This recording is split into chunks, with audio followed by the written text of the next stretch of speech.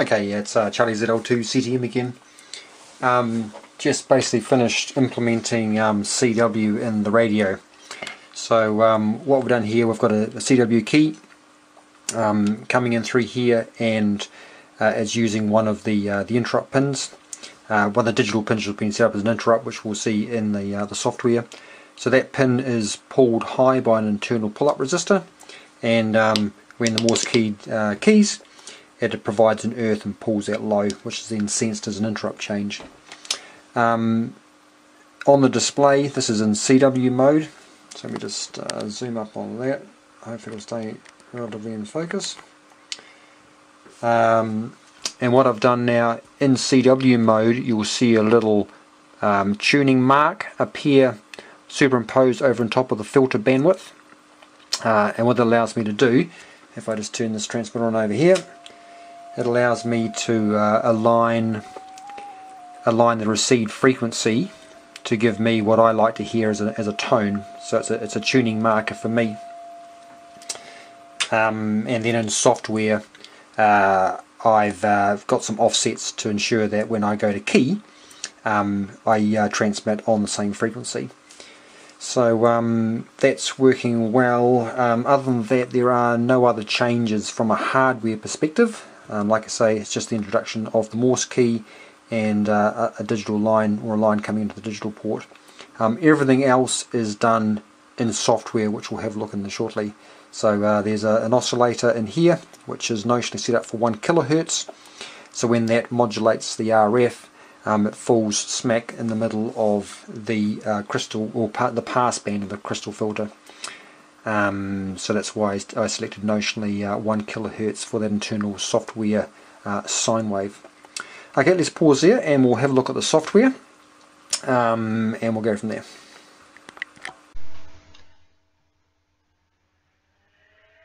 Okay, we've got the reverse beacon network up here. So what I'm going to do, I'm going to key the transmitter, and we'll send out a CQ, and we'll see if we don't get picked up. Let me just look at this, and we'll come up to here, and let's just key the transmitter. Okay, let's have a look.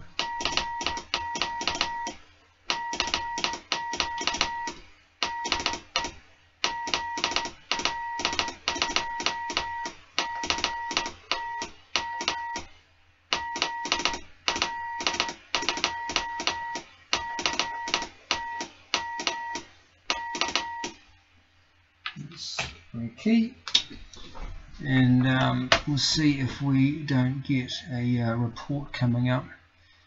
The transmitter was set up for 3.5 megs, so hopefully over the next, I might just pause here, and if I need to I will trim the video, but I've certainly been getting out all night, no problems at all. So come on, Mr. Network, looks like busy tonight. Where are we? ZL2 CTM, there we go. So 3.5 megs. So that was spot on, so that's good. So that's the reverse big network. So just so obviously getting out power, which is good, spot on frequency. And what we'll do now is we will just break and we'll have a look at the software. Okay, so just looking at the software here, effectively what I did, and it was pretty straightforward, was I created another object within the audio shield library for the Teensy. In this particular case it's called the audio synth waveform sine, and I just gave it a generic name, an object name of CW tone.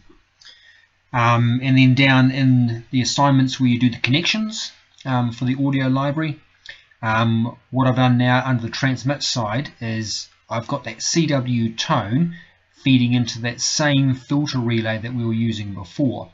And if you recall, if you go to the website that looks at the Teensy audio design tool, that particular mixer, which I've generically called here relay, so it's an audio mixer 4, that 4 means you can have 4 inputs. So before I was only using 2, I've now used the third. So I'm using 0, 1, and in this particular case I'm using 2, which is the third input, 0, 1 and 2. And down in the setup I've basically said for the third input, also again the fourth input, so 0, 1, 2, 3, I've made that gain 0. So basically, effectively, as I said here, I've turned off the fourth input into what I call the filter relay. So what that basically means is that on so that's probably enough of that. Now for the Morse code key, what I also did is I created another interrupt, and I assigned it to change. So whenever the key's down or key's up, that's considered a change, and it will run away and it will run this internet service routine Morse key pin change. It's the name of the internet service routine. And what that does, if we just go down and have a look at that, where's the ISRs? Here goes the ISR there. So this is the sorry, just missed it. Interrupt routine for the CW Morse. So there it goes there. ISR Morse key pin change. What it does, so whenever that key, for example, goes down, it's considered a change. It runs away to here. It reads that digital line in for the Morse key. Checks it at 0, because at the moment it's held high with a pull-up resistor. So when the key down, it earths it.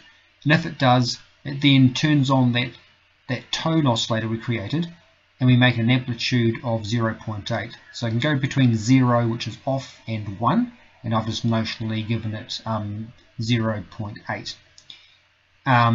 Conversely, if it's key up, that same internet service routine is run again, and if it's doing the read and it doesn't get a 0, then else if the digital read is 1, in other words it's now keyed up, and then sets that amplitude to 0. So effectively that's all it's done. And because it's sitting on an interrupt service routine, there's no delay because of the normal loop of the microcontroller. So it's very reactive to the key down and key up. And that's it. And because you're in transmit mode, so turn on transmitter, we've basically enabled all of these filter gains. So for mode 1 and 2, which is lower sideband, upper sideband, it just enables the second input, and it blanks the third, because we don't want to do CW. But however, in the CW mode, which is 3, then we effectively turn off the microphone input, and we enable that CW tone oscillator to pass through, and then ultimately go through and modulate the RF. And that is effectively it. So not a lot of lines of code to effectively enable CW utilizing the Teensy audio library. So I'll probably leave it there for now. And I'm just debating if I'm going to change tax now on the project, because I've got a bit of an idea that I wouldn't mind building with this, our summer season coming up down here in New Zealand, another tramping radio. So I'm seriously thinking about putting this aside for now and having a think about another tramping radio. So I'm not quite sure if that's going to be a CW only, maybe more than likely 20 meters, because that gives me a decent sized antenna, or SSB, but I think it's going to be a CW transmitter, but I need to put some thought into that one. Anyway, so I'll leave it here. Thanks for watching. Any questions, sing out. But so CW's up and running, and as you can see there, the reverse beacon network was picking that one up quite happily. Seems to be spot on frequency, which is good. And all in all, a very interesting and enjoyable build. Certainly learned a lot. Thanks for watching, and keep watching out, and we'll have something else coming up soon. Cheers.